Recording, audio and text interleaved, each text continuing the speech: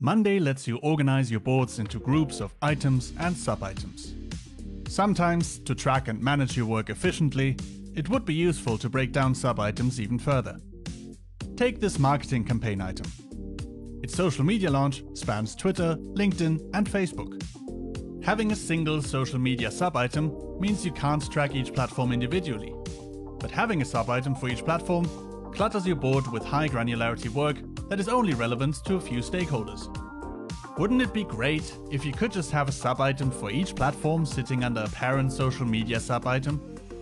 The Unlimited Subitems app for Monday lets you extend the native hierarchy by adding additional levels of child sub-items. So you can reflect and track your work in Monday exactly as it takes place in practice. This way, a long list of sub-items at the same level can be ordered into a structured tree of sub-items which reflects the dependencies and hierarchy of your work, no matter how granular.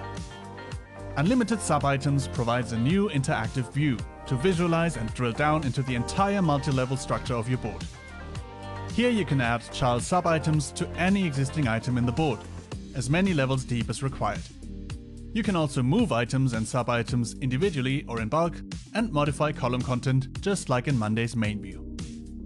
Monday's group, item and sub-item trio works well for many projects. But for when you just need to go further, why not check out the Unlimited Subitems app for Monday? Install it today from the Monday Marketplace.